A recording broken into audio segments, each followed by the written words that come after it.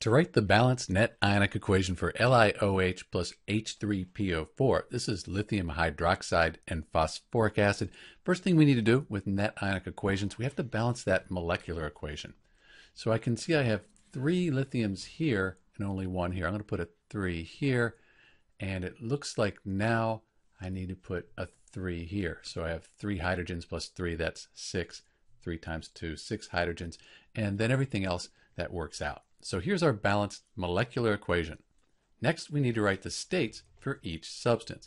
So lithium, you see that OH after it, this hydroxide bonded to the metal. If we look at a list of strong bases, this OH bonded to the metal, it tells us it's a base.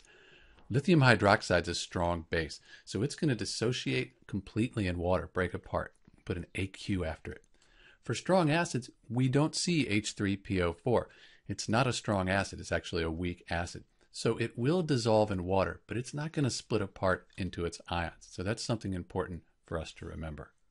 For lithium phosphate, phosphates often are insoluble. So I'm just going to check that here on this solubility table. Here's lithium right here, and then phosphate right here. So that I, that means it's insoluble. It won't dissolve in water, and it's going to be a solid. So when we write the state, S for solid.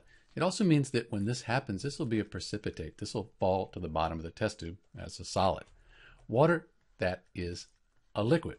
So now we have our states, we can split the strong electrolytes into their ions. That'll give us the complete ionic equation.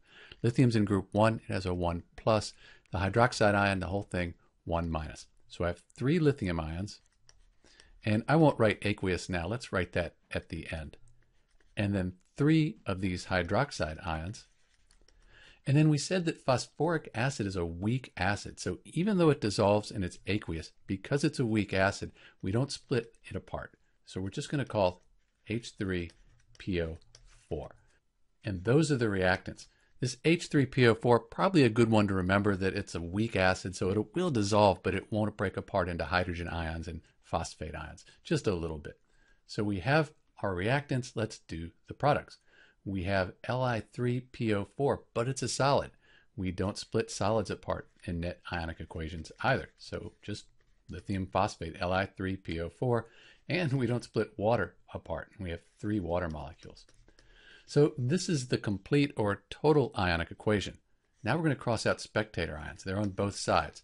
So if I look, I don't see anything that's the same on both sides. So the complete ionic equation, it's the same as the net ionic equation. So this is the net ionic equation for LiOH plus H3PO4. Let me clean that up, put the states in, we'll have our net ionic equation. So this is the balanced net ionic equation for lithium hydroxide plus phosphoric acid. Note that charge balances out. We have a 3 plus and a 3 minus. So this whole side has a net charge of 0. Same here, these are both neutral, net charge of 0. And if you count the atoms up, you'll find that those are balanced as well. This is Dr. B with the balanced net ionic equation for LiOH plus H3PO4. Thanks for watching.